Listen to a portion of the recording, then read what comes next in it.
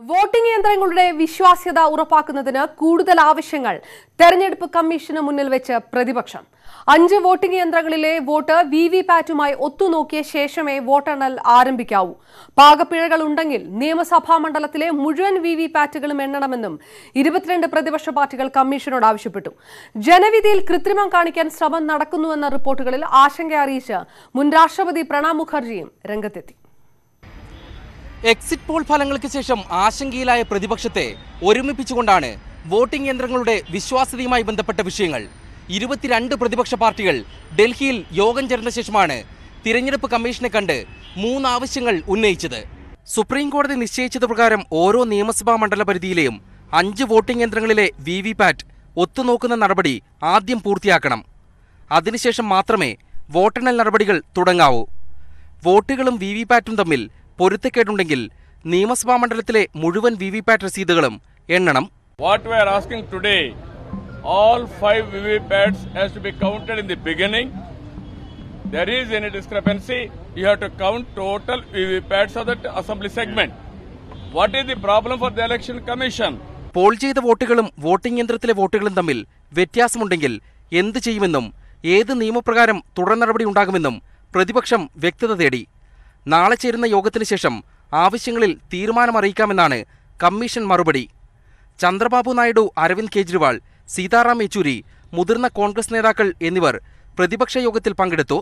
Mayawati, Akhilesh Yadav, Mamata Banerjee, MK Stalin എന്നിവരെത്തിയില്ല. പകരം പ്രതിനിധികൾ പങ്കെടുത്തു. കമ്മീഷൻ ആവശ്യങ്ങൾ തള്ളിയാൽ സുപ്രീം കോടതിയെ സമീപിക്കുന്നതും പരിഗണനയിലുണ്ട്. പ്രതിപക്ഷ നീക്കത്തിനിടെ കമ്മീഷന് മേൽ സമ്മർദ്ദം ശക്തമാക്കി മുൻ രാഷ്ട്രപതി പ്രണബ് മുഖർജി രംഗത്തെത്തി. ക്രമക്കേട് സംബന്ധിച്ച റിപ്പോർട്ടുകൾ ആശങ്കാജനകമെന്നും കമ്മീഷൻ സംശയങ്ങൾ ദൂരീകരിക്കണമെന്നും അദ്ദേഹം ആവശ്യപ്പെട്ടു. M Unnikrishnan, news 18, Delhi. മുഴുവൻ വിവിപാറ്റുകളും എണ്ണണമെന്നാവശ്യപ്പെട്ടുള്ള ഹർജി സുപ്രീം കോടതി തള്ളി. ടെക് ഫോർ ഓൾ എന്ന സംഘടന നൽകിയ ഹർജിയാണ് സുപ്രീം കോടതി തള്ളിയത്. രാജ്യത്തെ ജനങ്ങളെ അവരുടെ സർക്കാരിനെ തെരഞ്ഞെടുക്കാൻ അനുവദിക്കണമെന്ന് ഹർജി തള്ളിക്കൊണ്ട് സുപ്രീം കോടതി പറഞ്ഞു. ഒരേ ആവശ്യത്തിൽ വീണ്ടും വീണ്ടും സമീപിക്കുന്നതിലൂടെ ഹർജിക്കാർ ശല്യപ്പെടുത്തുകയാണെന്നും കോടതി വിമർശിച്ചു. എക്സിറ്റ് പോൾ ഫലങ്ങളും തുടർ നടപടികളും ചർച്ച ചെയ്യാൻ BJP ദേശീയ അധ്യക്ഷൻ അമിത്ഷാ വിളിച്ചു ചേർത്ത കേന്ദ്രമന്ത്രിമാരുടെ യോഗം ഡൽഹിയിലെ BJP ഓഫീസിൽ തുടരുകയാണ്. പ്രധാനമന്ത്രി നരേന്ദ്രമോദിയും യോഗത്തിൽ പങ്കെടുക്കുന്നു. രാത്രി 8 മണിക്ക് NDA നേതാക്കളുടെ യോഗവും നടക്കും. വിവരങ്ങളുമായി KP അഭിലാഷ് ചേരുന്നു. അഭിലാഷ്, കൂടുതൽ സഖ്യ കക്ഷികളെ ഉൾപ്പെടുത്തിയുള്ള യോഗങ്ങൾ നടക്കുന്നു എന്നുള്ള സൂചനകളാണല്ലോ പുറത്തുവരുന്നതും. വിശദാംശങ്ങൾ എന്താണ്?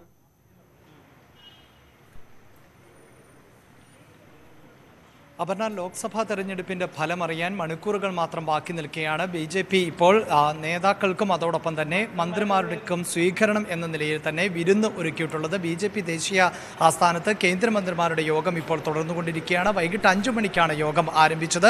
അല്പസമയത്തിനകം തന്നെ യോഗം അവസാനിക്കും. നേരത്തെ സൂചിപ്പിച്ചതുപോലെ ഈ സർക്കാരിൻ്റെ ഒരു പ്രവർത്തന റിപ്പോർട്ടായി, ഒരു പ്രോഗ്രസ് റിപ്പോർട്ടായി തെരഞ്ഞെടുപ്പ് ഫലം മാറുന്നു എന്ന വിലയിരുത്തലിലേക്കാണ് BJP എത്തിയിട്ടുള്ളത്. പ്രത്യേകിച്ച് എക്സിറ്റ് പോൾ ഫലങ്ങളെല്ലാം തന്നെ BJP ഭരണ തുടർച്ച നടത്തുമെന്ന റിപ്പോർട്ടുകളാണ് പുറത്തുവരുന്നത്. ആ ഒരു പശ്ചാത്തലത്തിൽ കൂടിയാണ് മന്ത്രിമാരുടെ യോഗം ചേരുന്നത്. അതിനുശേഷമാണ് NDA ഘടകകക്ഷി നേതാക്കളുടെ യോഗം ചേരാൻ ഇരിക്കുന്നത്. ഞാനിപ്പോൾ നിൽക്കുന്ന ഡൽഹിയിലെ അശോക ഹോട്ടലിലാണ് യോഗം ആരംഭിക്കാൻ പോകുന്നത്. BJP ദേശീയ ആസ്ഥാനത്ത് നടക്കുന്ന യോഗത്തിന് ശേഷം NDA നേതാക്കൾ ഉൾപ്പെടെയുള്ളവർ പിന്നീട് ഈ അശോക ഹോട്ടലിലേക്ക് എത്തും. പ്രധാനമന്ത്രി അടക്കം പങ്കെടുക്കുന്നതിനാൽ ഇവിടെ കനത്ത സുരക്ഷാ സംവിധാനങ്ങൾ ഇപ്പോൾ ഒരുക്കിയിട്ടുമുണ്ട്. നേരത്തെ സൂചിപ്പിച്ചതുപോലെ കൂടുതൽ ഘടകകക്ഷികളെ ഉൾപ്പെടെ പങ്കെടുപ്പിച്ചുകൊണ്ടും പുറത്തുനിന്നുള്ള കക്ഷികളെ ഉൾപ്പെടെ പങ്കെടുപ്പിക്കുവാനുള്ള നീക്കങ്ങളും സജീവമാകുന്നതിനിടയിലാണ് നിലവിൽ NDA ഘടകകക്ഷികളെ വിശദാംശങ്ങളാണ് KP അഭിലാഷ് ഡൽഹിയിൽ നിന്ന് നൽകിയത്.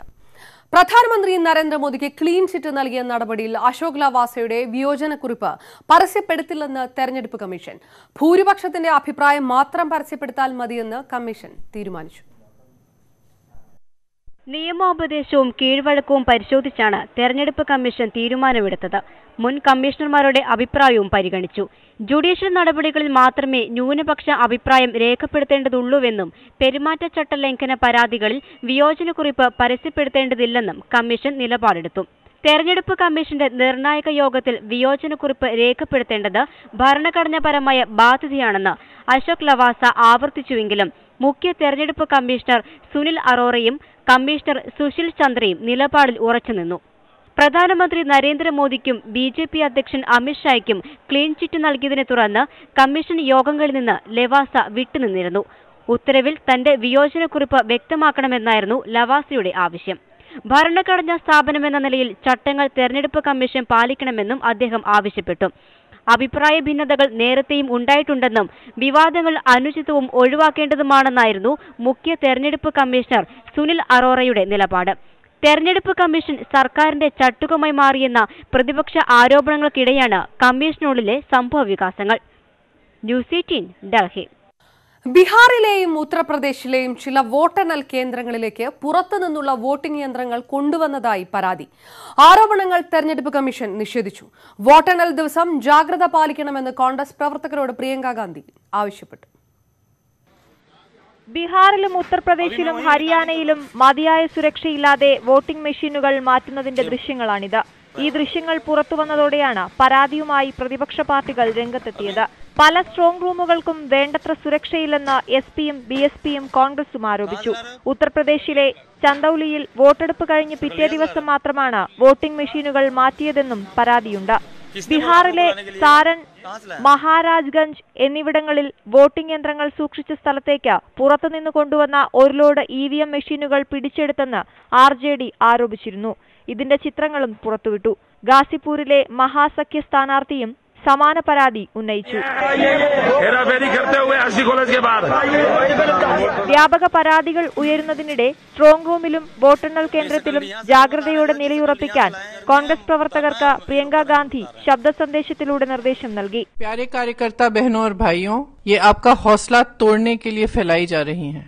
इस बीच आपकी सावधानी और भी महत्वपूर्ण बनती है। स्ट्रांग रूम और काउंटिंग सेंटर में डटे रहिए और चौकन्ने रहिए. എന്നാൽ ആരോപണങ്ങളെല്ലാം തെരഞ്ഞെടുപ്പ് കമ്മീഷൻ തള്ളി.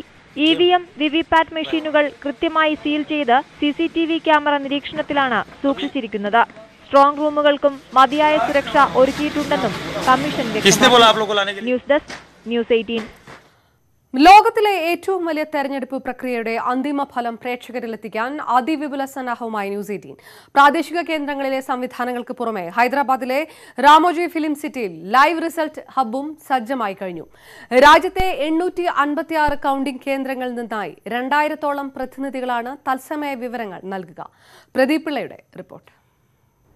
ഇന്ത്യയിലെ ഏറ്റവും വലിയ ടെലിവിഷൻ വാർത്താ ശൃംഖല, അതിന്റെ വ്യാപ്തിക്കൊത്ത ബൃഹത്തായ സംവിധാനമാണ് വോട്ടെണ്ണൽ ദിനത്തിലെ വിശേഷങ്ങൾ പ്രേക്ഷകരിലേക്ക് എത്തിക്കാൻ ഒരുക്കിയിരിക്കുന്നത്. നമുക്ക് കേരള വോട്ടെണ്ണൽ ഡെസ്കിലേക്ക് പോകാം. അനൂപ്, എന്താണ് പ്രത്യേകത ഈ സംവിധാനത്തിന്റെ? രാജ്യത്തെ ഓരോ മണ്ഡലങ്ങളിലും വോട്ടിംഗ് മെഷീനിൽ വോട്ടെണ്ണുന്നതിനൊപ്പം തന്നെ ആ കൃത്യമായ ലീഡ് അപ്പോൾ തന്നെ അറിയാൻ സാധിക്കും. ഈ എല്ലാ മണ്ഡലങ്ങളിലും ഒപ്പം തന്നെ എല്ലാ കൗണ്ടിംഗ് സ്റ്റേഷനിലും നമ്മുടെ പ്രതിനിധികളുണ്ട്. അവർ നൽകുന്ന നേരിട്ടുള്ള വിവരങ്ങളായിരിക്കും നമ്മൾ പ്രേക്ഷകരിൽ എത്തിക്കുക. ഒപ്പം തന്നെ രാജ്യത്തിലെ ഇത്രത്തോളം സമഗ്രവും കൃത്യവുമായി തെരഞ്ഞെടുപ്പ് സ്പന്ദനങ്ങൾ അറിയിക്കാൻ കഴിയുക നമുക്ക് നമ്മുടെ നെറ്റ്വർക്ക് മാത്രമായിരിക്കും. BS ജോയ്, കേരള വോട്ടെണ്ണൽ ഡെസ്കിൽ നിന്ന്. ജോയ്, എന്താണ് സവിശേഷത? പ്രദീപ്, നമുക്ക് 20 മണ്ഡലങ്ങൾ, അതിനൊത്ത വോട്ടെണ്ണൽ കേന്ദ്രങ്ങളുണ്ട്. എല്ലായിടത്തും നമ്മുടെ പ്രതിനിധികളുണ്ട്. അവർ അപ്പോൾ തന്നെ നമുക്ക് ലീഡ് നില പറയും. ആ ലീഡ് നില കൃത്യമായി ഒരു നിമിഷം പോലും വൈകാതെ പ്രേക്ഷകരിലെത്തിക്കാൻ കഴിയും. അത് നമുക്ക് മാത്രം കഴിയും. ഈ സംവിധാനങ്ങളെല്ലാം അതിന് സഹായകമാകും. പ്രേക്ഷകർക്ക് ഏറ്റവും പുതിയ വിവരം ഏറ്റവും കൃത്യമായി നൽകാൻ നമുക്ക് കഴിയും. ശരി, ശ്രീജിത്ത് ചന്ദ്രൻ, എന്താണ് താങ്കൾ ഇപ്പോൾ ഇവിടെ ചെയ്യുന്നത്? ഏറ്റവും കൃത്യമായ രീതിയിലുള്ള നമ്മുടെ റിപ്പോർട്ടേഴ്സ് നൽകുന്ന വിവരങ്ങൾ അത് ഇടവേളകളില്ലാതെ തന്നെ കൃത്യമായി ഒരു പ്രേക്ഷകന് വീട്ടിനുള്ളിലിരുന്നു കൊണ്ട് ന്യൂസ് 18 കേരള കാണുമ്പോൾ കൗണ്ടിംഗ് സെൻറ്ററിൽ നിന്നും നേരിട്ട് വിവരം അറിയുന്നു എന്ന ഒരു ഫീൽ ഉണ്ടാകുന്നു. അതിന് തക്കതായ ഒരു സാങ്കേതിക വിദ്യയാണ് ന്യൂസ് 18 ഇവിടെ തയ്യാറാക്കിയിരിക്കുന്നത്. 856 വോട്ടെണ്ണൽ കേന്ദ്രങ്ങളിൽ നിന്ന് നേരിട്ട്, ഇടനിലക്കാരില്ല, ഒരു ഏജൻസിയുടെയും സഹായമില്ലാതെ നേരിട്ട് എത്തിക്കുന്നു. ഇവിടെ ഈ ലൈവ് റിസൾട്ട് ഹബിൽ ഓരോ സംസ്ഥാനത്തിനും പ്രത്യേക വോട്ടെണ്ണൽ ഡെസ്കുകൾ, അതുവഴി ശേഖരിക്കുന്ന വിവരങ്ങൾ വീണ്ടും വീണ്ടും അപ്ഡേറ്റ് ചെയ്യുന്നു. ഓരോ നിമിഷത്തെയും ഓരോ മിനിറ്റിലെയും മാറി മറിയുന്ന ലീഡ് നില തത്സമയം എത്തുന്നു news 18 കേരളത്തിലൂടെ. Team news 18 കേരളത്തോടൊപ്പം Pradeep Pillai, live result hub. ബുദ്ഗാമിൽ Pakistan helicopter എന്ന് തെറ്റിദ്ധരിച്ച് ഇന്ത്യൻ വ്യോമസേന ഹെലികോപ്റ്റർ വെടിവെച്ചിട്ട സംഭവത്തിൽ നടപടി. ശ്രീനഗർ എയർബേസിലെ കമാൻഡിംഗ് ഓഫീസർ അടക്കമുള്ളവർക്കെതിരെ മനഃപൂർവ്വമല്ലാത്ത നരഹത്യയ്ക്ക് നടപടിയെടുക്കും. കഴിഞ്ഞ ഫെബ്രുവരിയിലാണ് ശ്രീനഗറിന് സമീപം MI-17V5 എന്ന ഹെലികോപ്റ്റർ തകർന്നു വീണത്. സംഭവത്തിൽ 6 വ്യോമസേന ഉദ്യോഗസ്ഥരാണ് കൊല്ലപ്പെട്ടത്. എക്സിറ്റ് പോൾ ഫലത്തിന്റെ ആവേശത്തിൽ മധ്യപ്രദേശിലും കർണാടകത്തിലും സർക്കാരുകളെ താഴെയിറക്കാനുള്ള നീക്കം ഊർജിതമാക്കി ബിജെപി. കർണാടകത്തിൽ കോൺഗ്രസിലെയും ദളിലെയും വിമതരെ കൂറുമാറ്റാനായി ഓപ്പറേഷൻ താമര നീക്കം സജീവമാക്കി.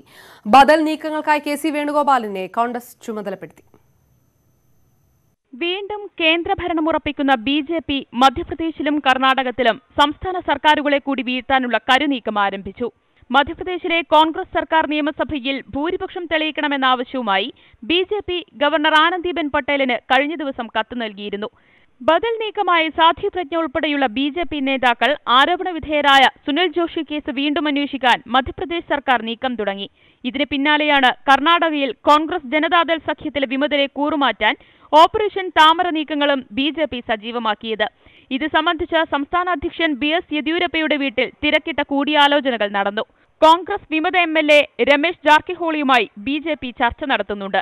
കൂറുമാറാൻ ആഗ്രഹിക്കുന്ന 6 വിമത എം.എൽ.എമാരുടെ പട്ടിക രമേശ് കൈമാറിയതായും റിപ്പോർട്ടുകളുണ്ട്. ബിജെപിയുടെ ഒരു നീക്കവും വിജയിക്കില്ലെന്ന് AICC general secretary K C. Venugopal പറഞ്ഞു. കർണാടകത്തിലും മധ്യപ്രദേശിലും ഗവൺമെൻറ്റുകളുണ്ടായ അന്നു മുതൽ തന്നെ ആ ഗവൺമെൻറ്റുകളെ ഡീസ്റ്റെബിലൈസ് ചെയ്യാൻ ബിജെപി പരിശ്രമിക്കുന്നുണ്ട്. കഴിഞ്ഞ ഒരു കൊല്ലമായിട്ട് ജനറൽ സെക്രട്ടറി ഇൻചാർജ് എന്നതിൽ എൻ്റെ പ്രധാനപ്പെട്ട ജോലികളിലൊന്ന് അവിടെ ഉണ്ടാകുന്ന ഈ അസ്ഥിരമായ സാഹചര്യങ്ങളിൽ ഇടപെടുക എന്നുള്ളതായിരുന്നു. മുഖ്യമന്ത്രി എച്ച്.ഡി. കുമാരസ്വാമി ഡൽഹി യാത്ര റദ്ദാക്കി. ചർച്ചകൾക്കായി ഹൈക്കമാൻഡ് കെ.സി. വേണുഗോപാലിനെ ചുമതലപ്പെടുത്തി. ഇതിനിടെ കർണാടകത്തിലെ കോൺഗ്രസ് നേതാവ് റോഷൻ ബേഗ് കെ.സിക്കെതിരെ രൂക്ഷ വിമർശനവുമായി രംഗത്തെത്തി. ന്യൂസ് 18 ഡൽഹി. സിറോ മലബാർ സഭ വ്യാജരേഖ കേസിൽ ഒരു വൈദികനെ കൂടി പ്രതി ചേർത്തു. കൊരട്ടി സാന്തോം പള്ളി വികാരി ടോണി കല്ലുകാരനെയാണ് 4ാം പ്രതിയാക്കിയത്. അതേസമയം കർദിനാൾ മാർ ജോർജ് ആലഞ്ചേരി അടക്കം 3 പേർക്കെതിരെ കാക്കനാട് മജിസ്ട്രേറ്റ് കോടതി രജിസ്റ്റർ ചെയ്ത കേസ് ജില്ലാ കോടതി സ്റ്റേ ചെയ്തു. വ്യാജരേഖയുണ്ടാക്കാൻ ഫാദർ പോൾ തേലക്കാട്ടും ഫാദർ ടോണി കല്ലുകാരനും ഗൂഢാലോചന നടത്തിയെന്നാണ് അന്വേഷണ സംഘത്തിന്റെ കണ്ടെത്തൽ. ഇവരുടെ നിർദ്ദേശപ്രകാരമാണ് വ്യാജരേഖകൾ നിർമ്മിച്ചതെന്ന് 3ാം പ്രതി ആദിത്യൻ പോലീസിനോട് സമ്മതിച്ചു. കർദിനാളിന്റെ ബാങ്ക് രേഖകളും സ്വകാര്യ ഹോട്ടലിൽ നടന്ന യോഗ വിവരങ്ങളും കൃത്രിമമായി ഉണ്ടാക്കിയതാണെന്നും ആദിത്യന്റെ കസ്റ്റഡി അപേക്ഷയിൽ പോലീസ് ചൂണ്ടിക്കാട്ടി. അതേസമയം കർദിനാൾ മാർ ജോർജ് ആലഞ്ചേരി അടക്കം 3 പേർക്കെതിരെ കാക്കനാട് മജിസ്ട്രേറ്റ് കോടതി രജിസ്റ്റർ ചെയ്ത കേസ് ജില്ലാ കോടതി സ്റ്റേ ചെയ്തു. ഭൂമി വിൽപ്പനയിൽ ക്രമക്കേട് നടന്നെന്ന് കണ്ടെത്തിയാണ് കോടതി കേസെടുത്തിരുന്നത്.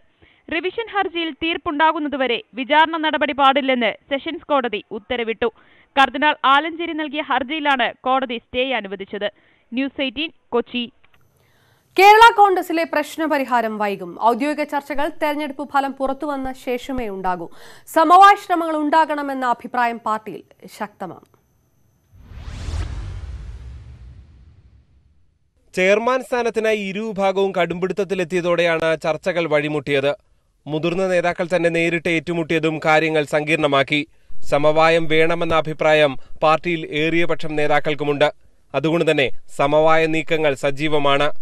ആദ്യഘട്ടത്തിൽ സമവായ ശ്രമം നടത്തിയ ജോയ് എബ്രഹാം ഇത് പരാജയപ്പെട്ടതോടെ തൽക്കാലത്തേക്ക് പിൻവാങ്ങിയിട്ടുണ്ട്. ഔദ്യോഗിക ചർച്ചകൾ തെരഞ്ഞെടുപ്പ് ഫലം പുറത്തുവന്ന ശേഷം മാത്രമേ ഉണ്ടാകൂ. കേന്ദ്രത്തിൽ യു.പി.എ സർക്കാർ അധികാരത്തിൽ വന്നാൽ ജോസ് കെ മാണി കേന്ദ്രമന്ത്രി സ്ഥാനത്തിനാകും ഊന്നൽ നൽകുക. ഇതിനുള്ള സാധ്യത മങ്ങിയതും ചെയർമാൻ സ്ഥാനം പിടിച്ച് സംസ്ഥാന രാഷ്ട്രീയത്തിൽ ശ്രദ്ധ കേന്ദ്രീകരിക്കാൻ ജോസ് കെ മാണിയെ പ്രേരിപ്പിക്കുന്നു.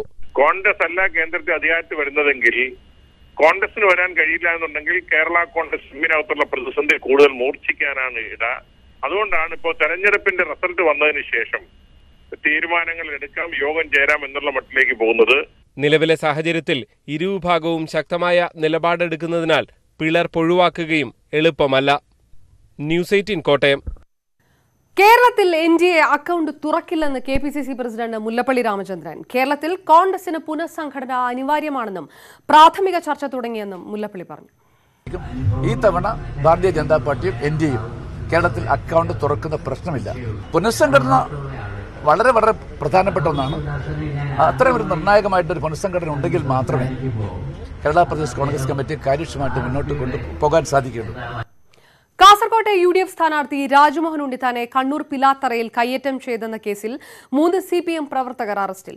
ചെറുതാഴം സർവീസ് സഹകരണ bank ജീവനക്കാരായ Kulappuram TV. Aneesh, Ezhilode ചെയ്യിൽ P. Ashokan, Pariyaram Kannur government medical college ജീവനക്കാരൻ മണ്ടൂർ കല്ലത്ത് ജയേഷ് എന്നിവരെയാണ് പരിയാരം പോലീസ് അറസ്റ്റ് ചെയ്തത്. റീപോളിംഗിന് മുന്നോടിയായി നടന്ന പരസ്യപ്രചാരണത്തിനിടയിലായിരുന്നു ആക്രമണം. കേരള പുനർനിർമ്മാണ വികസന പരിപാടിയുടെ കരട് രേഖ മന്ത്രിസഭ അംഗീകരിച്ചു. പ്രളയത്തിൽ തകർന്ന കേരളത്തെ മികച്ച നിലയിൽ പുനർനിർമ്മിക്കുന്നതിനുള്ള സമഗ്രമായ പ്രവർത്തന പദ്ധതിയാണ് അംഗീകരിച്ചത്. പ്രളയം ഉൾപ്പെടെയുള്ള പ്രകൃതി ദുരന്തങ്ങളെ അതിജീവിക്കാൻ ശേഷിയുള്ള നിർമ്മാണമാണ് ലക്ഷ്യം. പ്രളയകാലത്ത് പമ്പ ത്രിവേണിയിൽ അടിഞ്ഞുകൂടിയ മണലിൽ നിന്ന് 20,000 ക്യൂബിക് മീറ്റർ മണൽ തിരുവിതാംകൂർ ദേവസ്വം ബോർഡിന് സൗജന്യമായി നൽകാൻ തീരുമാനിച്ചു. ബോർഡിന്റെ അഭ്യർത്ഥന പ്രകാരമാണിത്. മറ്റ് സ്വകാര്യ ആവശ്യക്കാർക്ക് കേന്ദ്ര പൊതുമരാമത്ത് നിരക്കിൽ മണൽ വിൽക്കുന്നതിന് വനം വകുപ്പിന് അനുമതി നൽകാനും മന്ത്രിസഭാ യോഗം തീരുമാനിച്ചു. കേരള എഞ്ചിനീയറിംഗ് ഫാർമസി പ്രവേശന പരീക്ഷകളുടെ സ്കോർ പ്രസിദ്ധീകരിച്ചു. പരീക്ഷ എഴുതിയ 73,437 പേരിൽ 51,665 പേർ എഞ്ചിനീയറിംഗ് പഠനത്തിന് യോഗ്യത നേടി. 39,908 പേർ ഫാർമസി അഡ്മിഷന് ഇന്ന് യോഗ്യത നേടി. 56,307 പേർ ഫാർമസി പ്രവേശന പരീക്ഷ എഴുതിയിരുന്നു.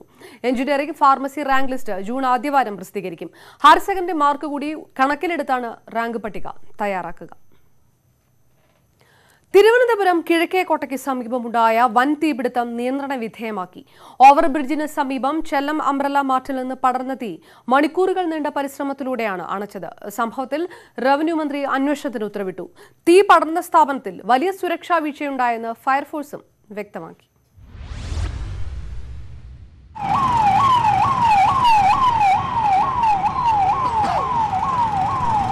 രാവിലെ 9 മണിയോടെയാണ് കിഴക്കേക്കോട്ട ഓവർബ്രിഡ്ജിന് സമീപം ചെല്ലം അംബ്രല മാർട്ടിൽ നിന്നും വലിയ തീനാളങ്ങളും പുകയും ഉയരാൻ തുടങ്ങിയത്. സമീപ സ്ഥാപനങ്ങളിലുള്ളവർ വിവരമറിയിച്ചതോടെ ഫയർഫോഴ്സ് സംഘം സ്ഥലത്തെത്തി. മുകൾ നിലകളിലേക്കും സമീപ കടകളിലേക്കും ഇതിനോടകം തീ പടർന്നു തുടങ്ങിയിരുന്നു. സമീപത്തു നിന്നും ആളുകളെ ഒഴിപ്പിച്ചു. തിരുവനന്തപുരം വിമാനത്താവളത്തിൽ നിന്നും പ്രത്യേക അഗ്നിശമന യൂണിറ്റും സ്ഥലത്തെത്തി.